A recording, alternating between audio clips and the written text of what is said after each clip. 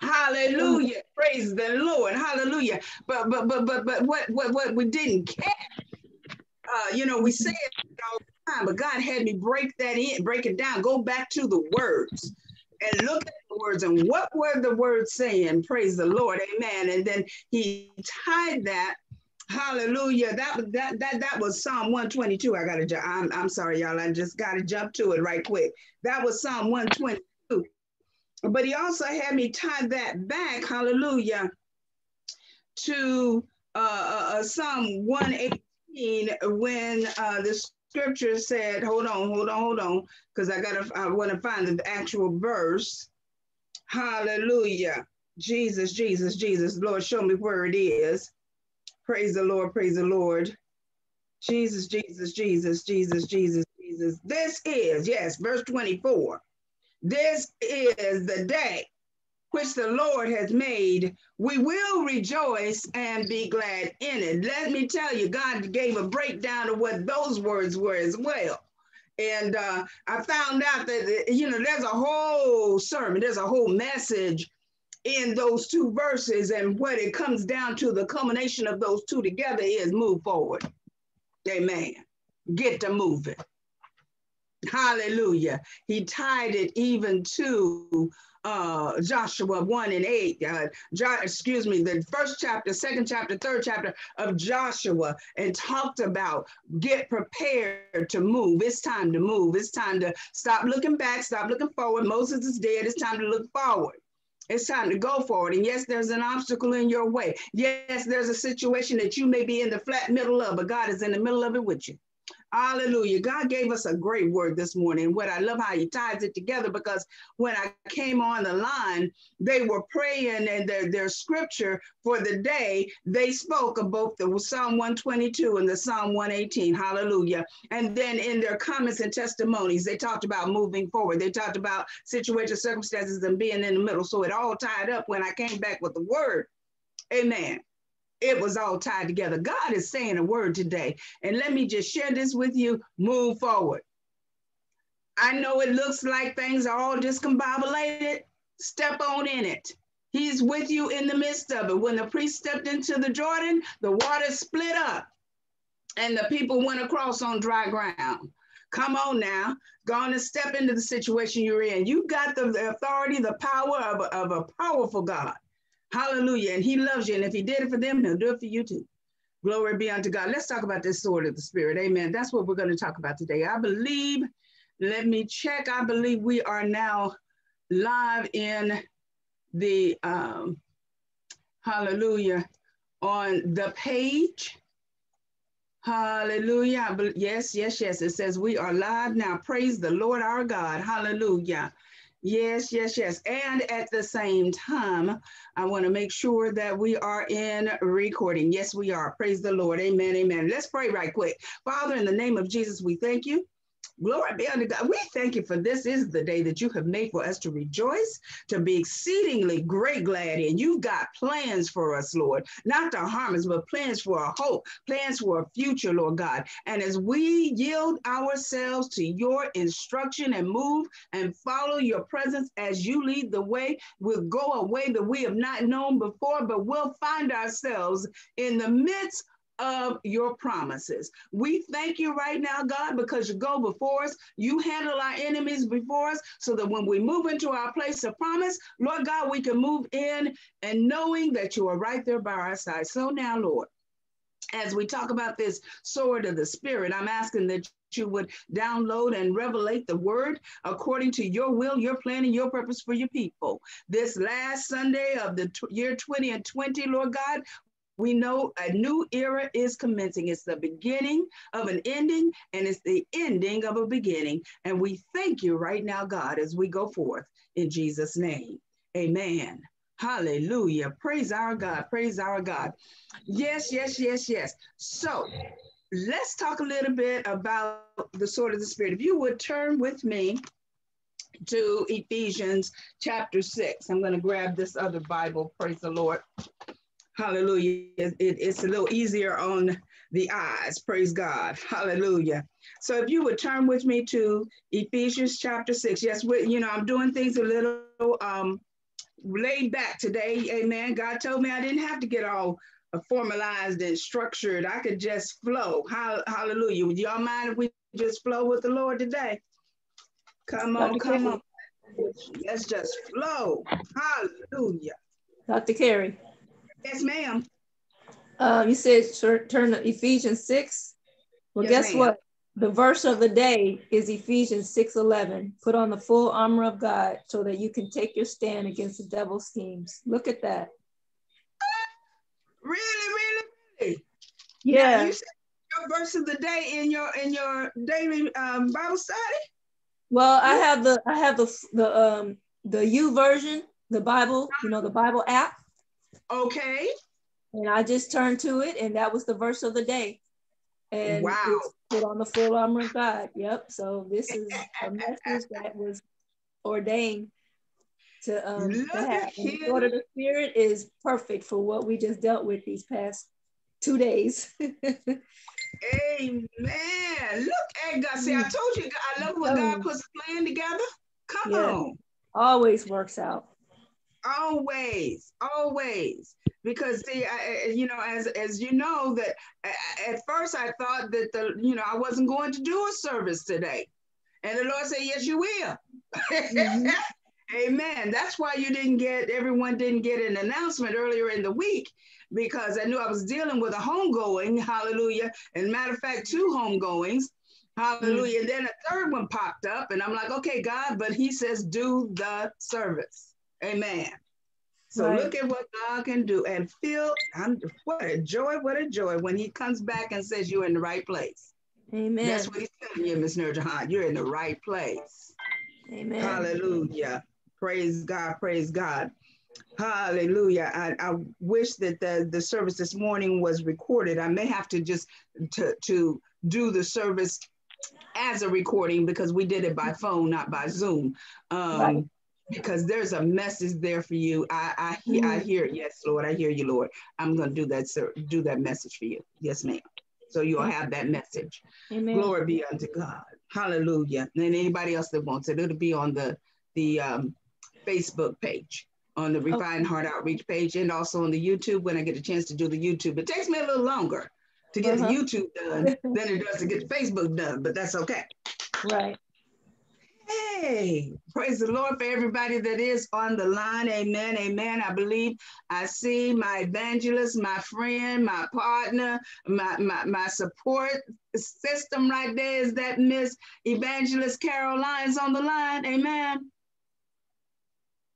Yeah. Yay!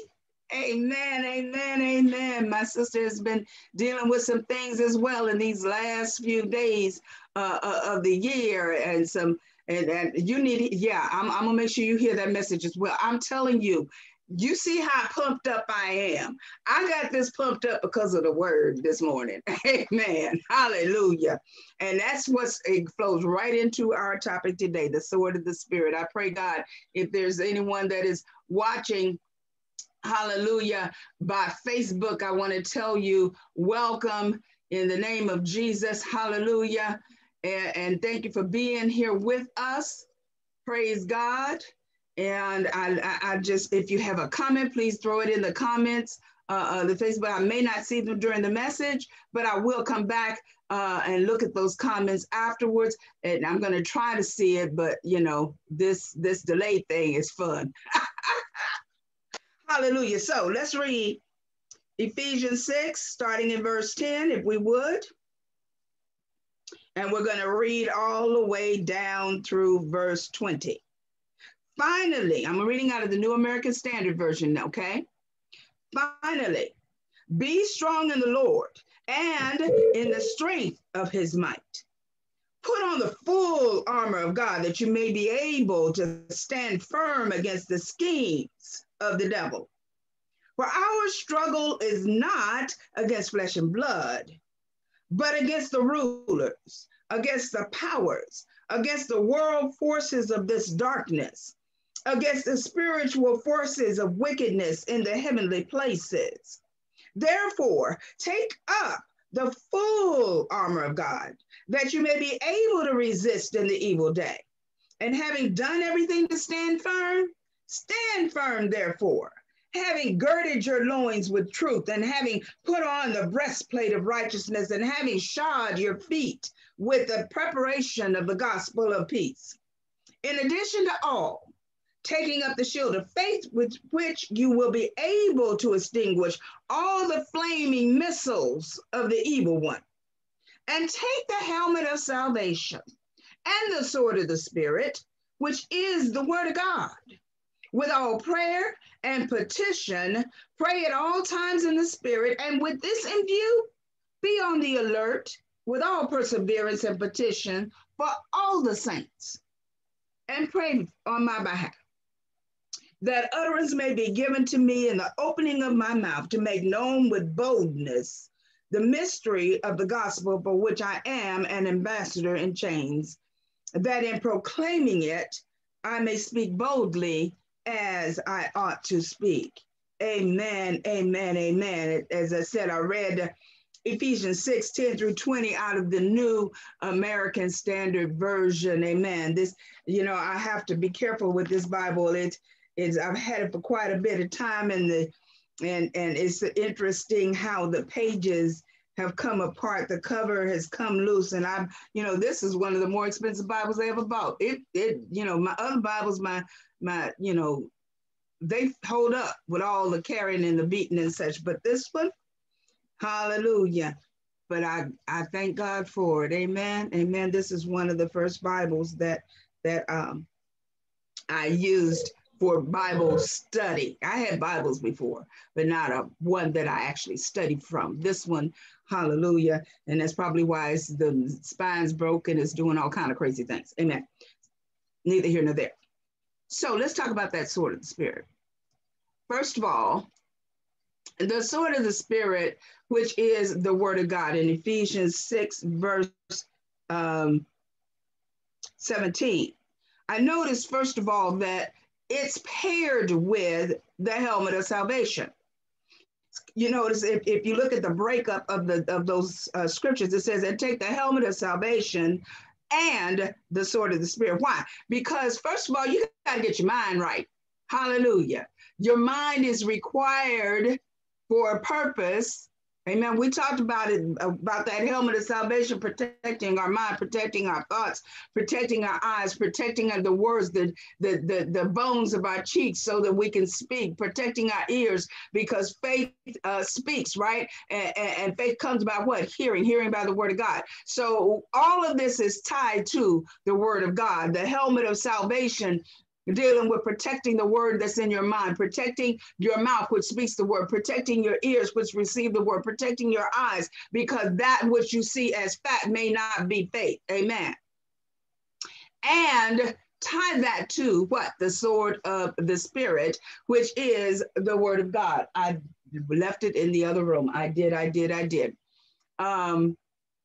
What I wanted you to understand, most of the time when we think about the sword of the Spirit, we think of that big long sheath that they carry. We think about what they use when they're fencing, that long where they have to stand back and do the on guard, and they've got the choreographed moves, right?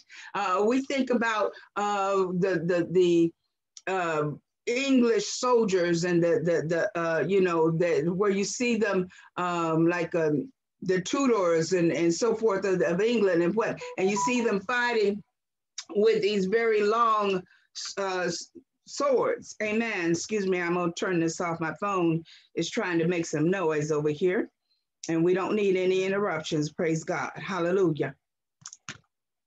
But this particular scripture, when he says, take the helmet of salvation and the sword of the Spirit. Let's talk about that word sword. First of all, the word sword there is not referring to that long sheath, that long decorative sword. The word translated there is makara, and it means a knife. a slaughter knife, a knife for cutting, a knife used for killing animals, for cutting up flesh. It's a small sword. It's a dagger. Amen. Why would the sword, the word be pictured as a dagger? Because you use the word of God when you're in close contact, when something's trying to get next to you, right? Amen. We're going to talk more about that. But you know, we have the shield of faith, and we have the helmet of salvation, and we have the sword of the Spirit. The shield is defensive. The helmet is defensive. Our offensive is the sword of the Spirit, but that is it's the small one. It's about, the Romans called it I believe they called it the gladius. Let me make sure that I'm saying that word right. I believe the Romans called it, yes, the gladius, and it's a small sword, about 18 inches. And it's the only offensive weapon in the Word of God. It said, why is it the only offensive weapon? Because that's the only weapon you need.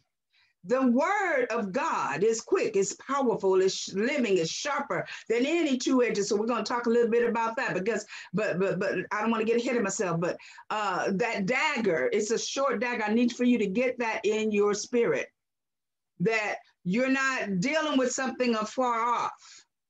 You're dealing with something that's in your face. Come on now. All right.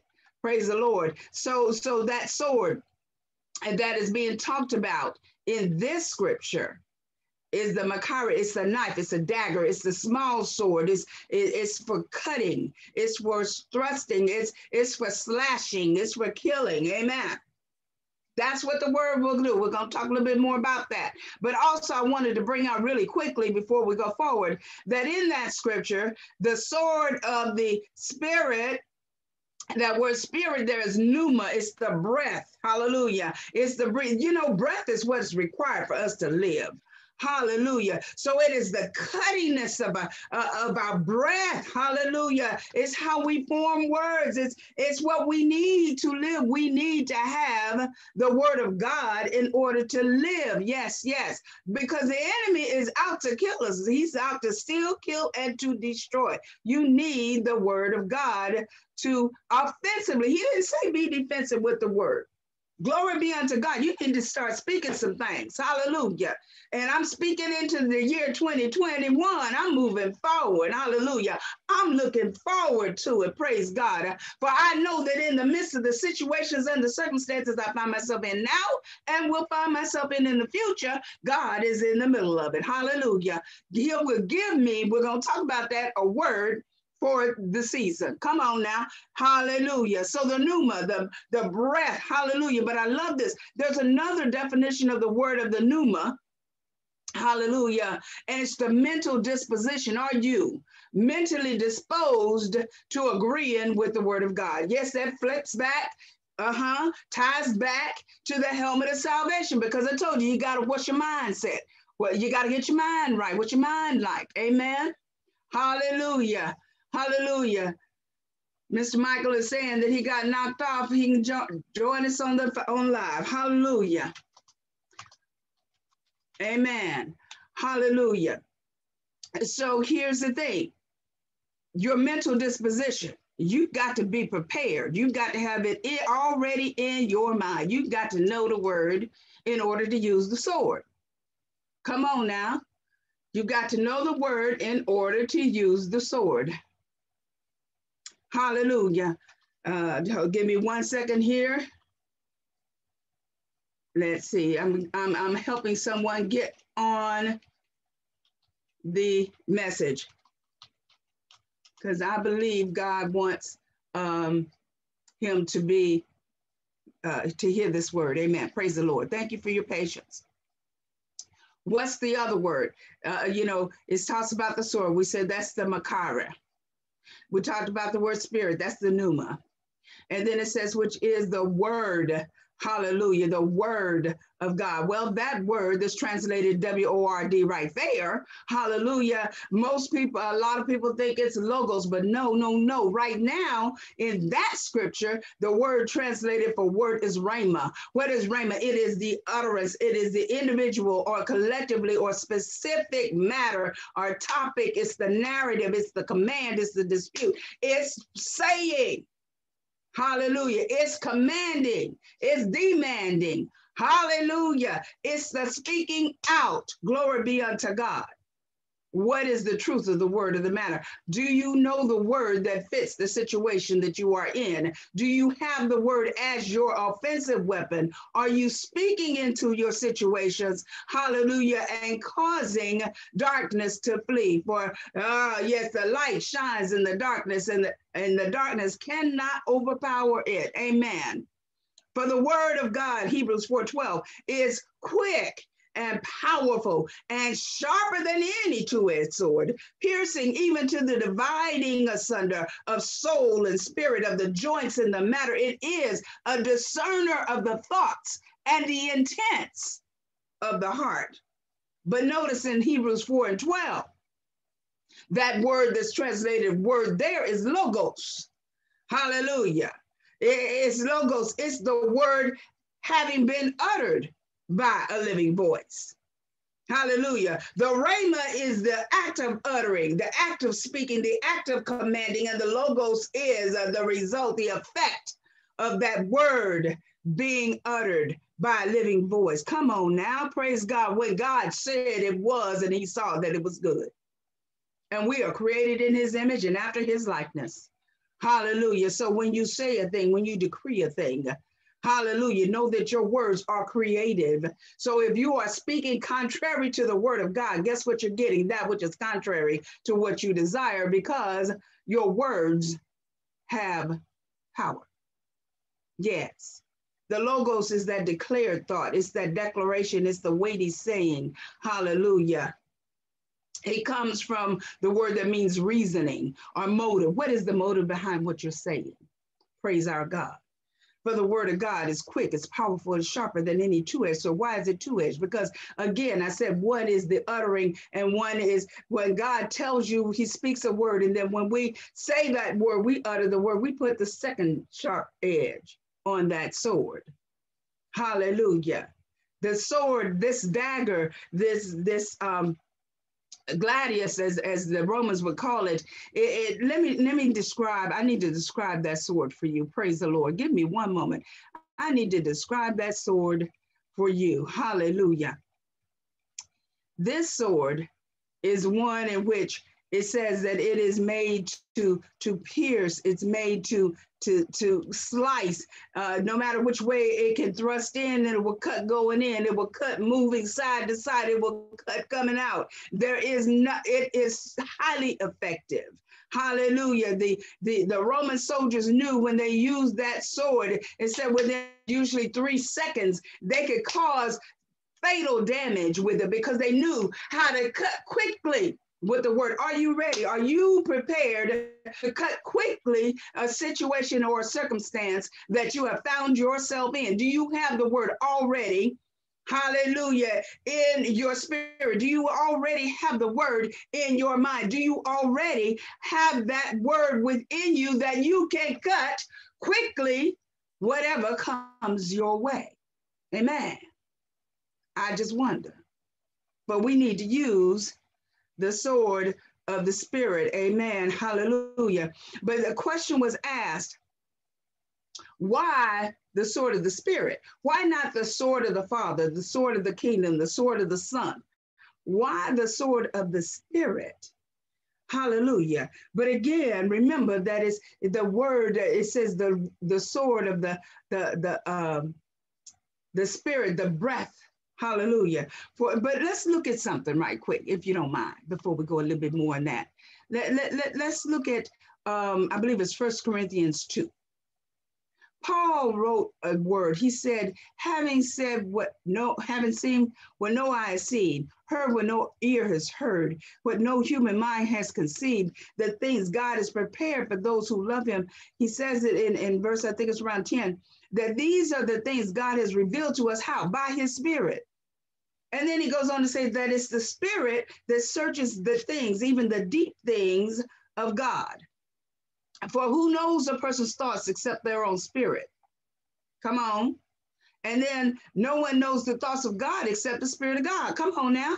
But what we receive is not the spirit of the world, but the Spirit which is from God, so we can understand freely what God is teaching us through his word. We are taught by the Spirit. So yes, the word is the sword of the Spirit, because it is the Spirit that teaches us all things. It is the Spirit that translates the word and gives us the revelation and the application to the situation that we are in. You know, as Sister Nurjahan mentioned, that the verse of the day was today is Ephesians 6:11. But you know what? That verse could have popped up at any time, but it is the Spirit that gave her the rhema understanding that is applicable for her day today. How often do we see a scripture and walk right past it? But then another day, that scripture jumps off the page. And we find that our spirit, the spirit within us begins to agree with that word, because the Spirit of the Lord, the sword of the Spirit, is cutting away the dullness and allowing the life to flow freely in that word. Come on now. Hallelujah. We got to accept the things of the Spirit. Amen, amen, amen. Hallelujah. My computer's doing some jumping around. I pray, God, that you guys are okay. And you can still hear me, because it's doing some crazy things today. Amen. That's all right. We're not going to stop. Y'all can still hear me, right? Yep, and still see you. Amen. Amen. Praise God, because I'm going to keep right on rolling. It's doing some weird things again. But that's all right. See, the word of God, the word is a sword.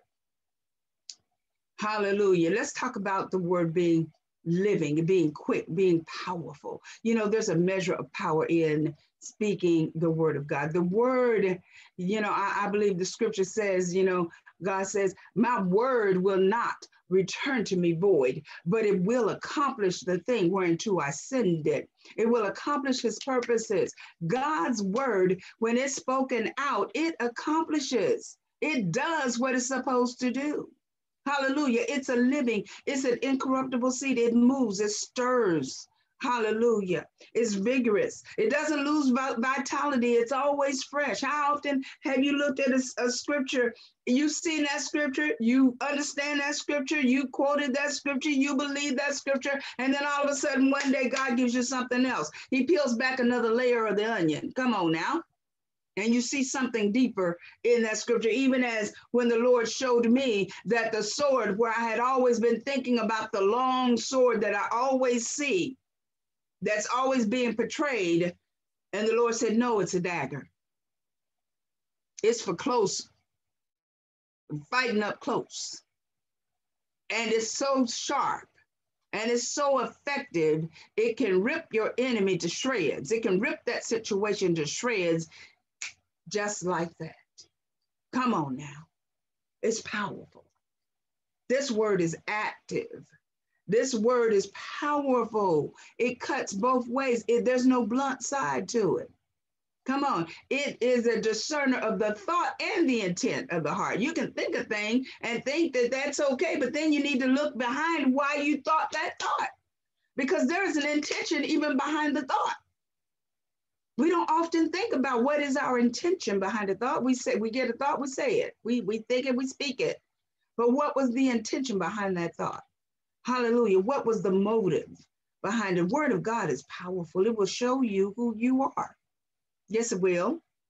It will show you who you are. You know what? When they talk about medicine, doctors say that there are certain things, you know, certain things and medications that we take for situations that are what they call inert. They have no effect, right? But they're there as filler.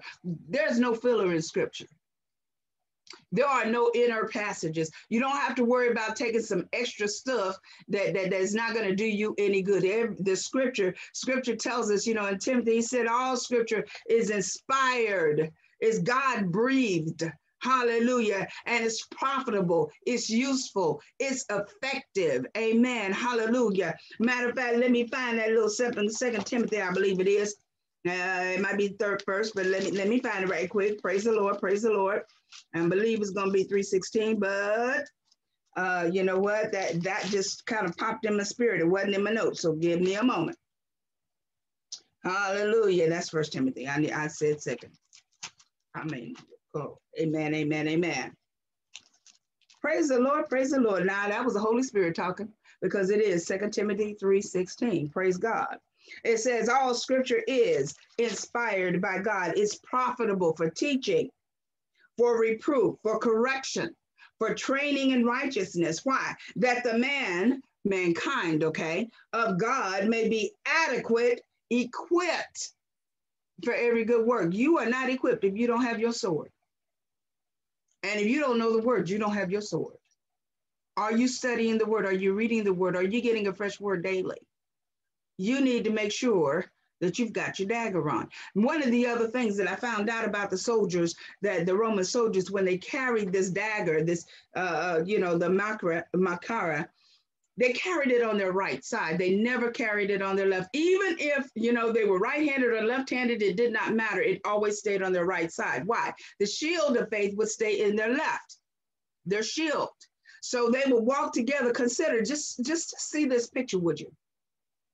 500 soldiers walking side by side, shoulder to shoulder, with their shields in front and their hand on that sword, moving together as one unit. This is the picture that God gives for us as believers as we move into 2021.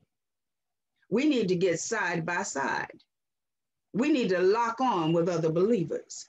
We need to begin to say what the word of God is saying, the truth of the word, not the facts, because facts don't always tell the truth. The fact is, you may not have any money. The fact is, you may have lost your job. The fact is that you may have an issue in your family. The fact is, your husband may have left you. The fact is, you may be single. The fact is, you might need something. But the truth of the matter is, God has supplied all that you need according to his riches and glory by Christ Jesus, and it is manifesting. Call it on in. No, I'm not one of those name it, claim it, blab it, and grab it. That's not me. What I understand is that God himself answers when I call him. I can trust him. And when you give God his word, he has to honor his word. But you have to give him his faith, his word, believing in faith. You can't just say a word. You can't just talk. You have to utter the word. And how do you utter? You mutter to utter. What do I mean by mutter to utter? Joshua says, this book of the law shall not depart out of thy mouth, but in it you should meditate day and night. Hallelujah. That then, only then, after you get the scripture, and you get the word, as you get the plan in your heart. Scripture says you need to write it upon the tablet of your heart, not just in your mind. But when you believe it, when you receive it, and when you believe it, when you let the seed of the word take root in your heart, take root, grow roots, and begin to grow, sprout, bring forth fruit in your heart and in your life, then you will find that you make your way prosperous. I'm going to read Joshua 1:8. This book of the law shall not depart from your mouth, but you shall meditate on it day and night, so that you may be careful to do according to all that is written in it. For then you will make your ways prosperous, and then you will have success. Hallelujah. Those of us that are trying to do some things and do some changes and doing business and or trying to build relationships with people or trying to save a marriage or trying to become more healthy. How do you do it? This book of the law. Now, when he's talking about the law, he's not talking about the thou shalt nots. He said the law is the command of God, because when God speaks a thing, it happens. It has no choice but to happen, because God is all creative power. So when he speaks it, it happens. Hallelujah. He can't lie, because when he speaks something, it happens. Hallelujah. Not like us when we don't believe what we say. He always, his word is true. It's always effective. This word is cutting. When we use the word of God the way it's supposed to be used, it will cut through the things, the situations, the circumstances that our enemy throws our way. Don't believe me? Let's go to talk a little bit about the piercing. Hallelujah. I need to add a little bit before we go there, because I'm going to go to a couple of scriptures that you guys know very well. Hallelujah. We won't be on here a whole lot much longer, but I need you to catch this. I really need you to catch this as you're going into your 2021, because some of you have been rehearsing, you've been speaking, you've been talking, and you've been saying the facts. You've been repeating what you hear on the news. You've been repeating what you hear on Facebook, what you see on Facebook. You've been sharing all these doom and gloom messages, all these videos, and you've been speaking that which is contrary to what you want. But I need for the sword of the truth to be coming out of your mouth now. I need for you to be speaking the word of God, hallelujah, in your situation. I need you to be on the offensive and not on the defensive. I need for you to be aggressively promoting God's and the kingdom of God, and not promoting the kingdom of darkness. I need you to be using your dagger. It's piercing. It's piercing. It has an edge. It has a point like a rapier. The difficulty with some men's hearts is to try to get to it, but the spiritual word of God will penetrate the heart of any natural man. It will pierce, and it will bring out the sacred truth. It will show him. It will reveal him. You want to know what's going on? Speak the word of God. It will reveal the thoughts. It says it separates the very thoughts and the intents of the heart, the bone and the marrow. What is the marrow? The marrow is the blood producing material of your structure, of your framework. Your bone is your framework. Your marrow is what generates the blood, and the life is in the blood. Amen. So you can be do you want to be in the valley of dry bones, or do you want to have some marrow? Do you want to have some life-giving blood? Amen. Get in the word of God. It will reveal your inner self. It reveals you. The sword of the spirit is very critical, because you're in a battle. You're in a close-up battle. Satan is all up in our face. He's all over us. He's not in a distance. He's got a frontal assault. He's assaulting our life, our world, our family, our minds, our circumstances. He's all in our face. And we need to use the dagger that the Spirit of God speaks as our weapon. You know what? Satan's allergic to scripture. Yes, I said that. He's allergic. I heard a preacher say this one day, and I thought, that's true. He is allergic to scripture. Remember when Jesus was in the wilderness in Matthew 4? First of all, before Matthew 4 happened, Jesus first went to the River Jordan and was baptized and then filled with the Spirit. Catch that, because what did I tell you? It's the sword of what? The Spirit. So when Jesus went to the River Jordan and allowed John the Baptist to baptize him, it wasn't because he was being baptized from sin, because he had never sinned. We know this. Scripture tells us, he who knew no sin became sin, that we might become the righteousness of God. So it wasn't that he was being baptized from sin. He said that let's do this to fulfill the scripture, because that was a given, that was a demand, that was a command from God as how his people were to do what his people were to do, as evidence of their decision to follow him. So to fulfill righteousness, in other words, let's do it right. No shortcuts just because of who I am.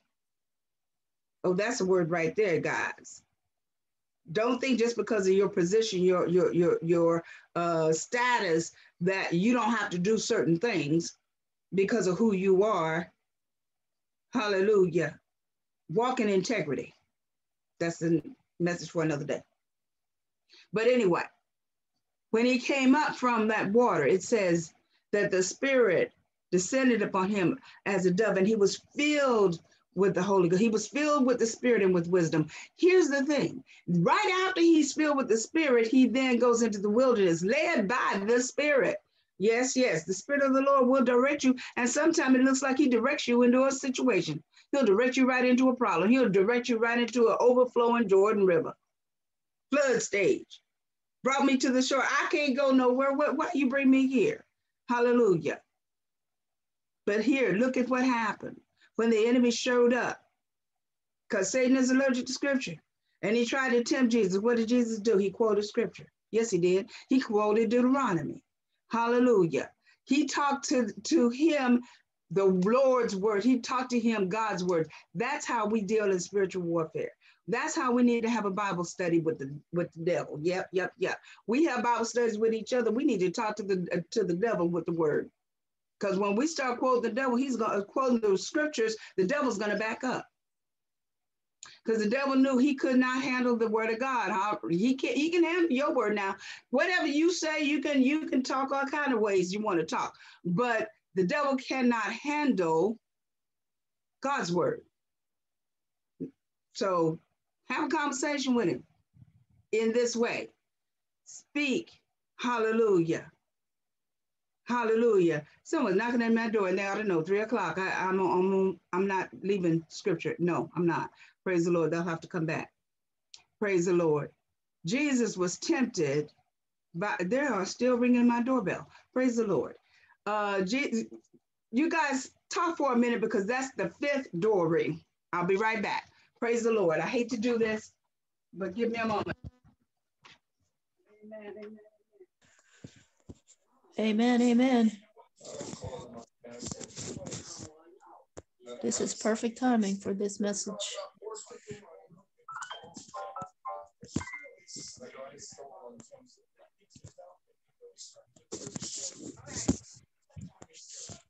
Praise the Lord.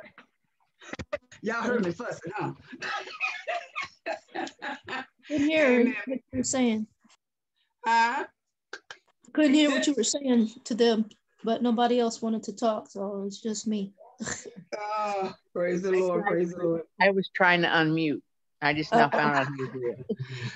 Share a little bit. Let me hear what you guys are thinking so far anyway. Praise the Lord. Come on. Well, I think this is what we needed for the end of the year, because as you know, we haven't had the best year in our country. So that's what I think. And I love you, Carrie. I love the way you teach. I love the way you preach. I love it. Praise God. Thank you. Thank you so much. I appreciate you guys being here. Like I said, this is the last Sunday. Praise the Lord. I have to share with you though. The person that was at the door, praise the Lord, is my brother-in-law, and he knows that I have scripture. I mean, I have service at 3 o'clock, but he's been trying to reach my husband. So it's good that I did go to the door, because he needed to, he had been trying. He had been calling my husband and so forth, and my husband wasn't picking up. And he really needed him.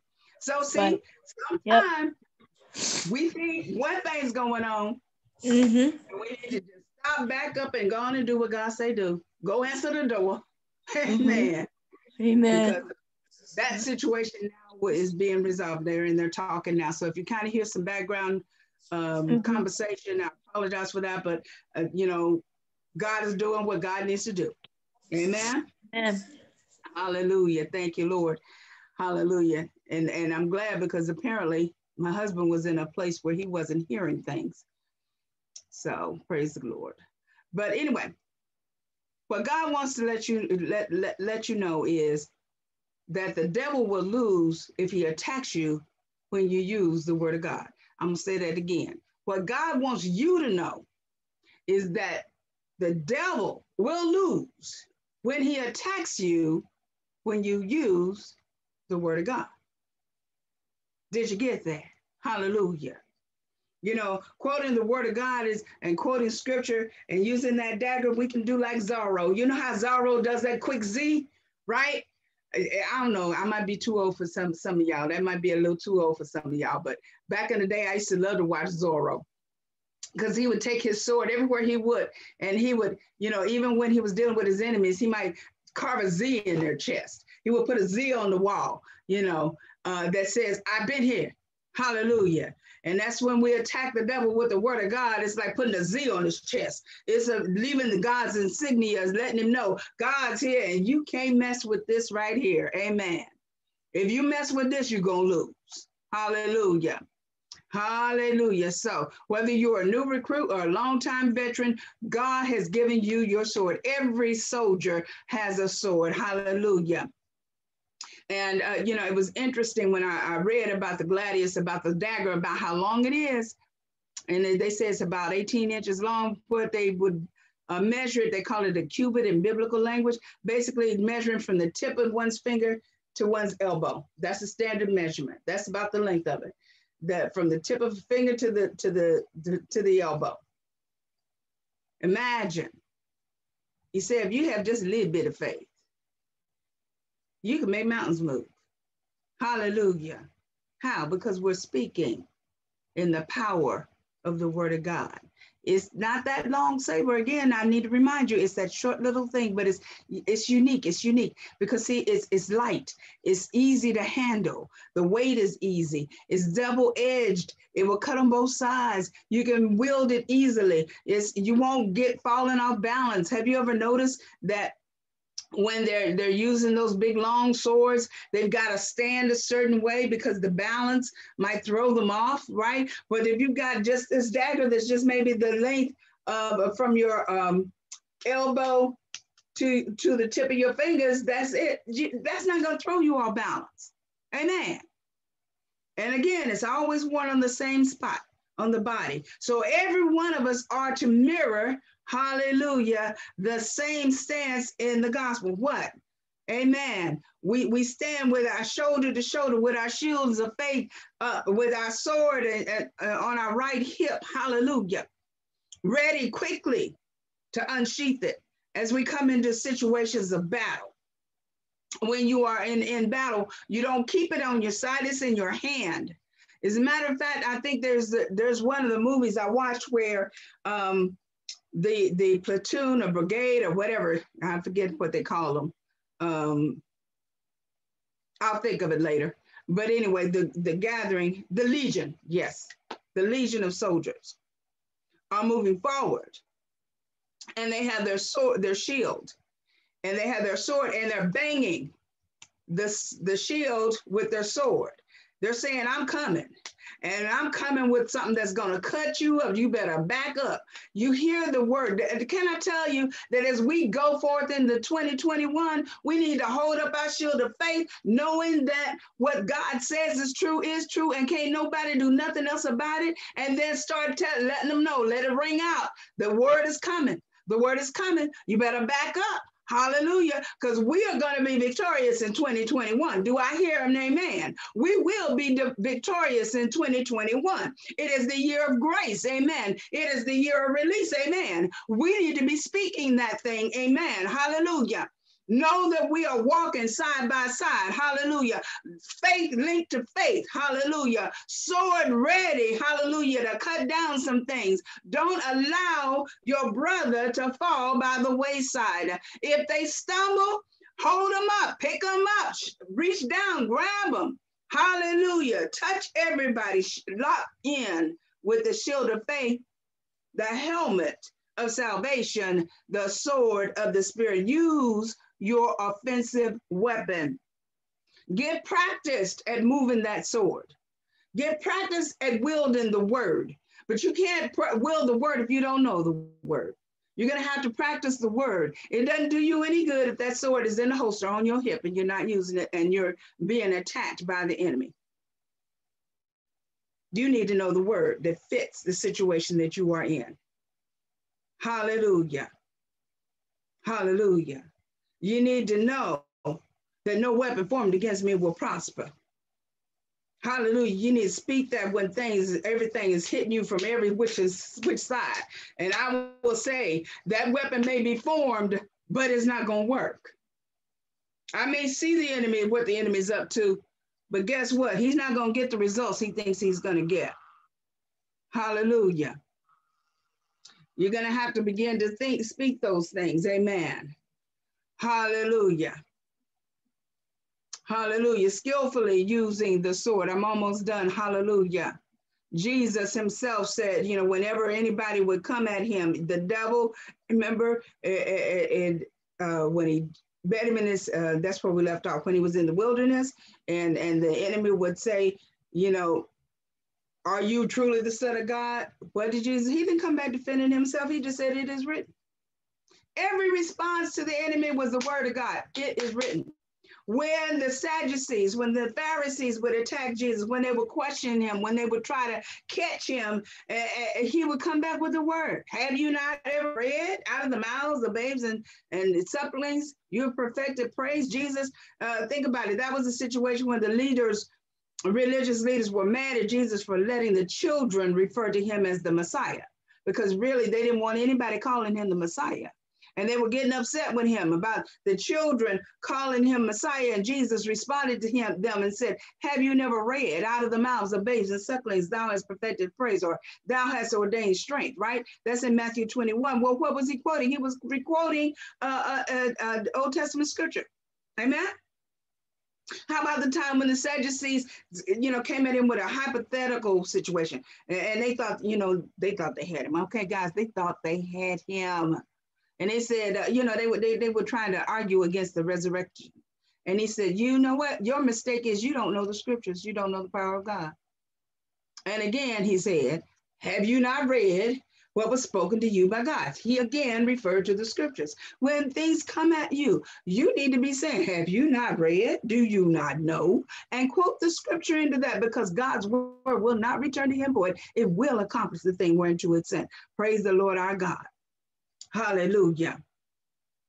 The captain of our salvation is teaching us indirectly, but teaching us how to effectively wield the sword of the Spirit. How? That we must study to show ourselves approved, a workman able to rightly divide and to apply the word of truth. See, it's not just about head knowledge, it's about application. Wisdom is the application of that which you know. Yeah, I'll say that again. Wisdom is about the application of that which you know. A lot of people have a lot of head knowledge about the word. They can quote scripture right forth, backwards, and forwards, but they don't apply it. It does them no good. That's the sword that's still in the sheath. It will do them no good. You must have knowledge of the scriptures, yes. And you must apply it. You must walk in it. You must believe it. You must use the scriptures, amen? Use your sword. But to do that, you got to spend some time. I'm going to ask you as 20 and 21 comes in, that you make in your daily method of operation, DMO, as some of us on the line would say, or in our to-do list for the day, or in our mantra for the day, whatever however you organize and prioritize your day. Add in their time to read, to meditate, to study, to memorize the word. Because when you do that and the situation comes up, you then, Holy Spirit can then bring back to your remembrance that word that actually fits the situation that you are in. But if you've never been exposed to the word, how can he bring it back to you? If you've never read it, you never, you know, sometime if exactly what you need to hear is right there on the page, but if you don't look down, you don't see. If you don't crack open the Bible, if it's just a paperweight on your coffee table, then it's not going to do you any good. Use the sword of the Spirit, which is, hallelujah, the rhema, the uttered word of God. Hallelujah. The Logos has already spoken. Now, let the rhema, the spoken word that applies to your situation, be effective in that situation. I'm going to ask that you would take the year 2021, amen, and begin to quote the word in the devil's face. Hallelujah. He wants you to, let me share something with you. Hold on just a second. There's something that I had looked at, I had talked to someone about, and I put a note to remind myself to mention it to you guys. Hold on just a second. Praise the Lord. Hallelujah. When you're talking about temptation and the word. See, here it is. Temptation will come at you so fast. If you don't already have that word in your head, when you're faced with temptation, you don't have time to Google a verse. You don't have time, because then that seed's been planted. You know, you need to have that word in you. Hallelujah. Because if you don't learn how to use the scripture, you can't answer that temptation. See, the temptation will say, here's what I wanted to read to you. No one will know what you're about to do. Go ahead and do that. Yeah, that's what the temptation will say. That's what the lie will say. But the truth will answer with the word that there is no creature hidden from his sight. All are naked and exposed before the eyes of him to whom we must give an account. That's Hebrews 4:13. So when you get the thought, oh, nobody will see me, then that scripture needs to come up in your spirit immediately. God sees everything. And I've got to give an account to him. Here's the lie that you hear. Oh, it's too difficult for you to just go ahead and give in. No, the truth of the word says, no temptation has overtaken you, but such as is common to man. And God is faithful. He will not allow you to be tempted beyond what you know, what you are able. And with that, temptation will always provide a way to escape that I will be able to bear it. I switched it because I say I have to make it applicable to me. Yes, it says that you may be able to bear it, but I make it applicable to me. See, when it says it's too difficult, go ahead and give it.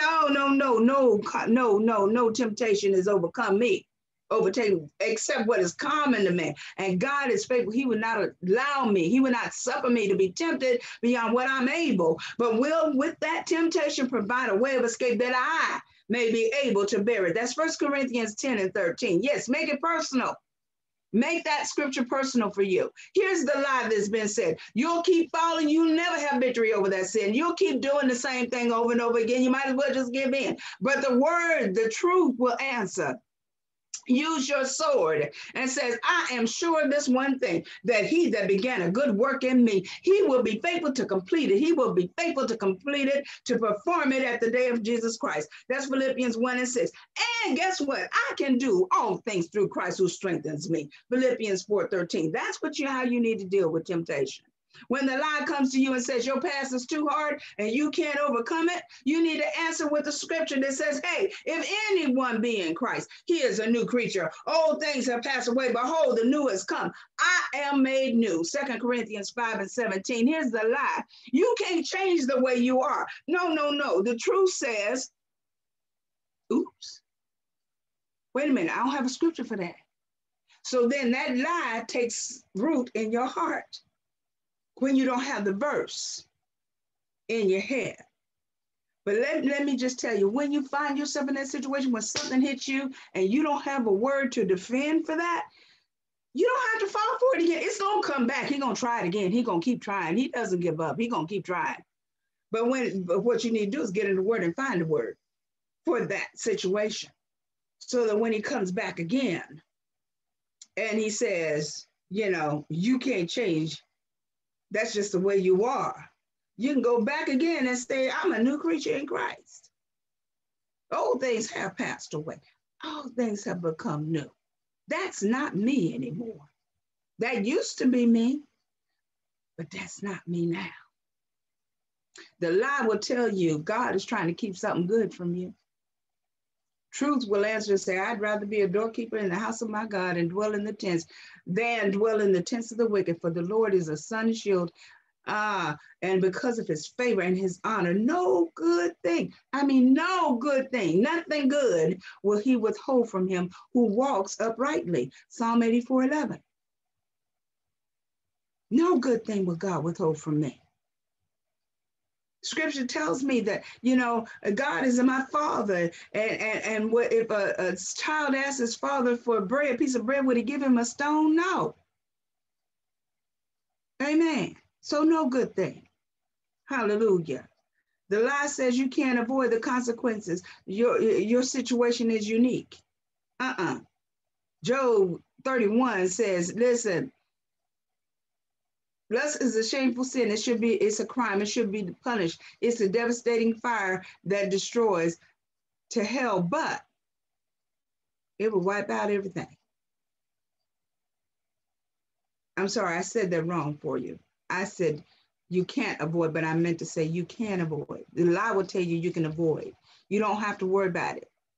You know, your situation is unique. You don't have to worry about the repercussions. You don't have to worry about the things that can happen. But the truth of the matter is that there are consequences. The wages of sin is death.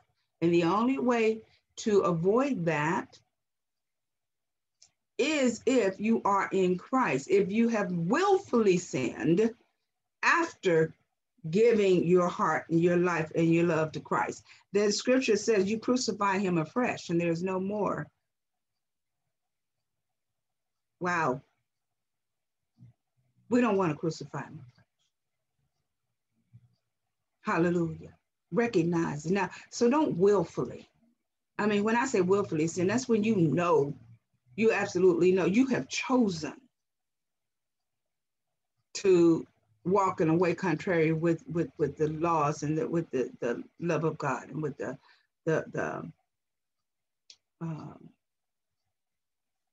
mandates of God. I'll just put it that way. There are some that do that.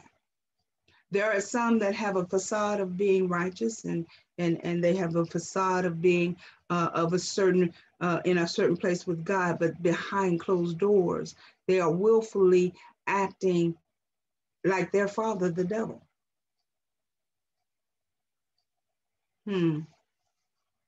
That's not us. Amen. That's not us here on this line.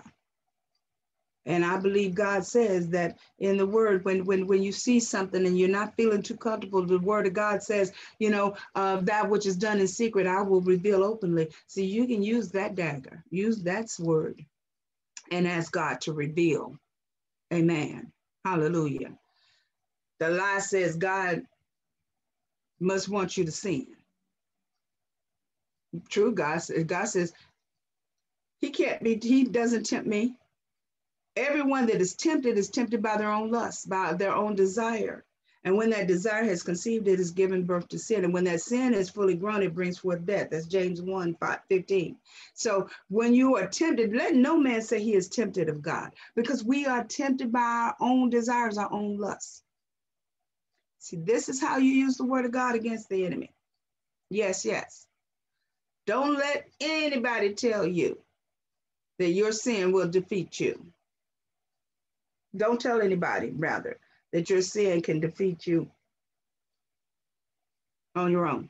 You can defeat it on your own. Help me, Lord, get my words right.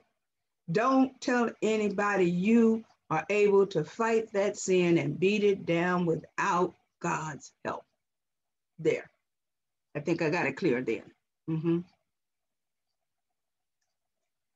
The lie will try to tell you, keep silent, hide it. Don't let nobody know what's going on with you. You got some issues, don't tell nobody. Zippy lip. Especially this is the issue for ministers, because all of sin can fall short of the glory of God. Amen. Just because we're ministering, we know the word of God, we're walking in maybe a higher level of knowledge of God, but that does not mean that we don't fall short. That does not mean that we don't sin. That does not mean that we don't have issues and circumstances and problems and certain things that come up.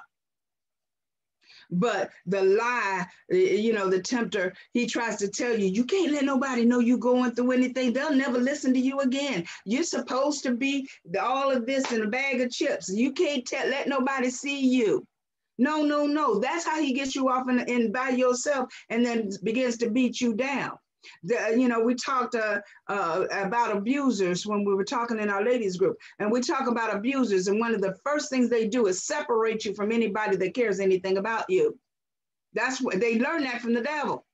Amen. So the truth of the matter is, the scripture says, confess your sins one to another, pray for one another, that you may be healed. For the effective, fervent prayer of a righteous man availeth much. It has great power. It's working. That's James 5:16.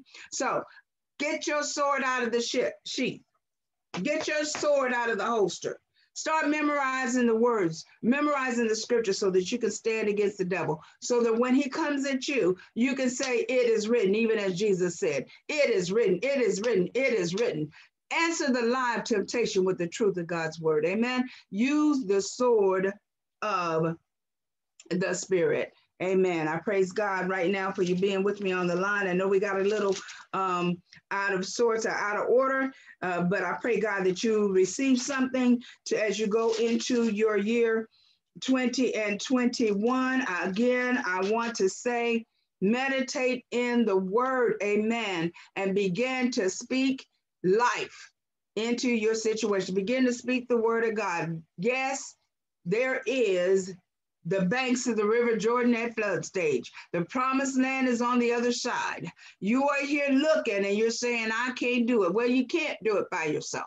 But when the Spirit of the Lord tells you to move and you step into the waters, even as the priests did in Joshua, as soon as their feet touched the water split and the people went across, and God was in the midst with them. Why? Because they were carrying the presence of God on their shoulders. Carry the presence of God into your situation and watch it flee.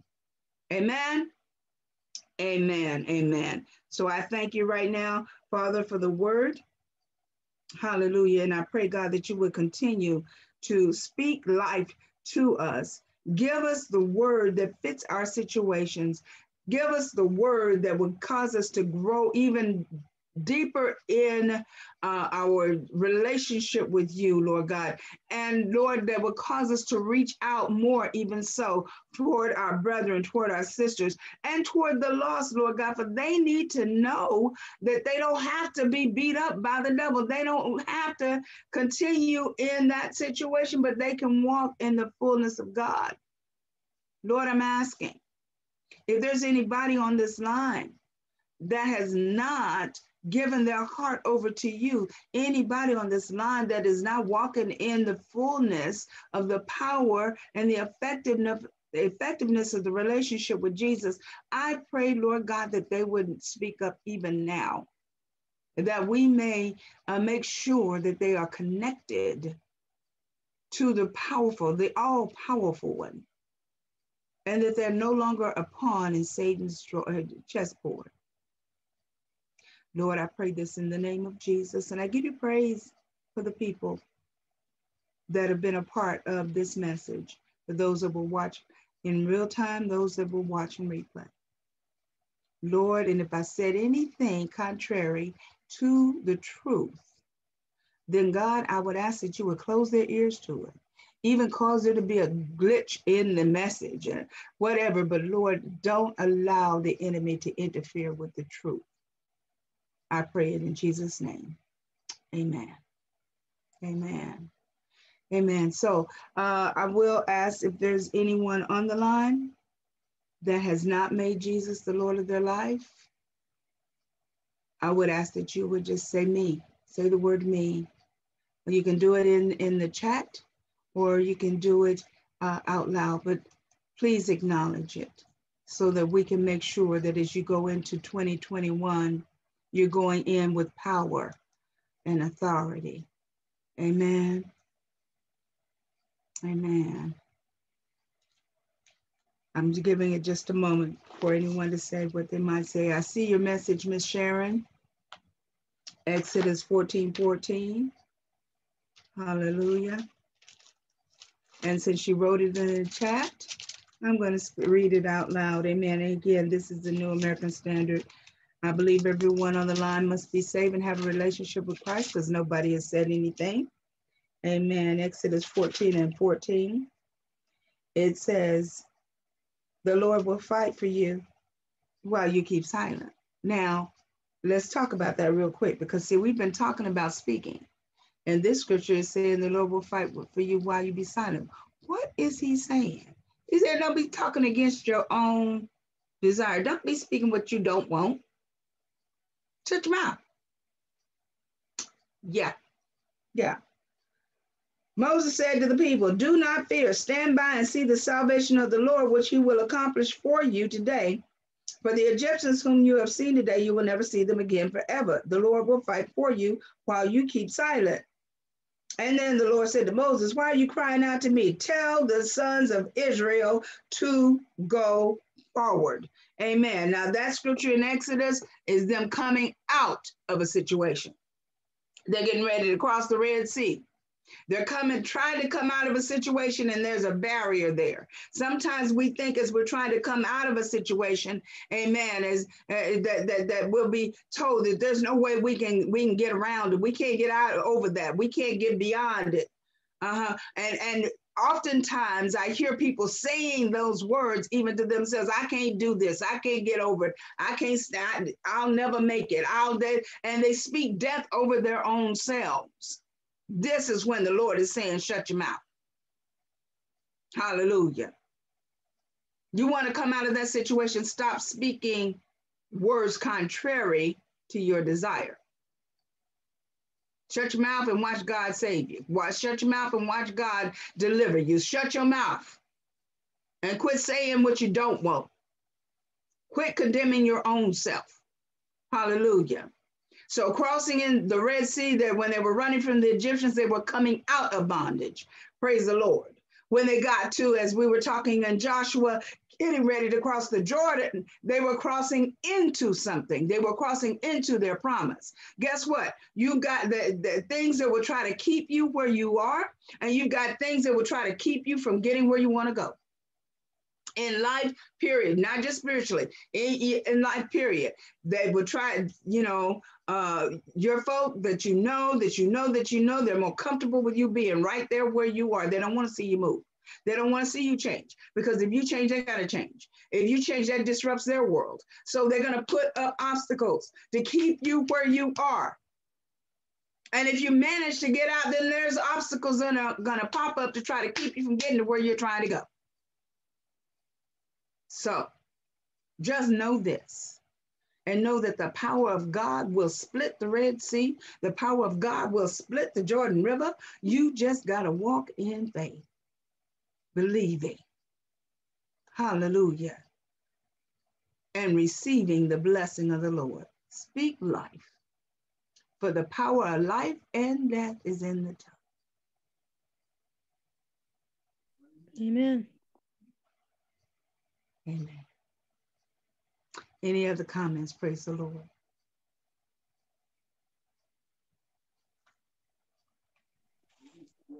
Just want to say that was a powerful message, and I can't wait to see what's going to happen, because we are speaking life into 2021, Amen. Going up at 2020 strong, knowing that it's a new year ahead and greater things ahead. Although while the world is looking for more things to take place with everything that's going on, we're looking at it in a whole nother light. It's a new year for new beginnings, to start over. Amen. To put 2020 behind us and say, this is our year for prosperity. Amen. Amen. Amen. Praise our God. Yes. The year of prosperity, the year of release, the year of grace. Amen. What you expect, for faith is the substance of things that are hoped for. That expectancy. We got to expect good if we want to see. Amen. Whatever you expected, that's what you're going to get. Are you expecting more trouble? Are you expecting more issues? Are you expecting to succumb to the situation, circumstances around us? Listen, we can be in the midst of the fire and not even smell like it. Yep. Come on now. That's right. So let's move forward. Hallelujah. Let's move forward. Amen. I thank God again for you being here with me as we end this last service of 2020. Our next service will be in 2021. I'm excited. I do want to mention that the event that was scheduled for December 20th has been moved to January 10th. Amen. That will be a live event here in the Atlanta, Georgia area. Hallelujah. But we will be broadcasting that event in some kinds of ways, what have you.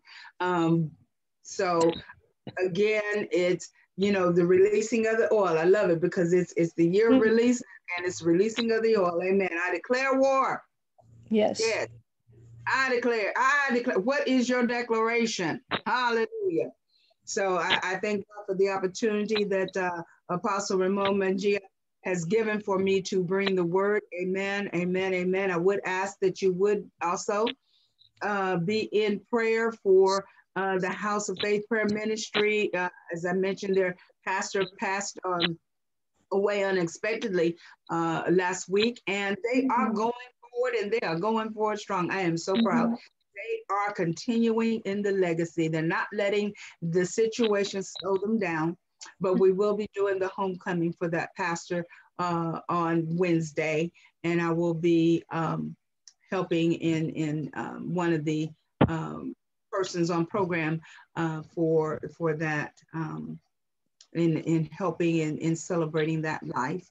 And also that is the day that we are burying my uncle in Ohio. So I will not be there in that service, but if you will be in prayer for the family as they lay him to rest in Ohio, amen. And also another pastor friend of mine, but her services will be not Wednesday, praise the Lord, but a little later in the week. So I do appreciate you being here. If you would like to support the ministry financially, I will put up the link in the Facebook chat on the Facebook page. Amen. But the Cash App is $RHOFINC, Refined Heart Outreach Fellowship Incorporated. Okay, and I will put that on the webpage, on the Facebook page. Praise the Lord. Any other comments or anything that you want to say before we sign off?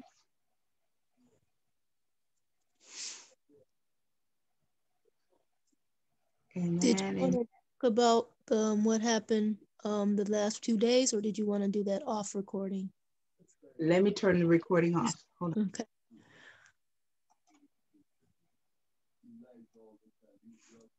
I'm going to stop the recording. And Facebook, we're going to say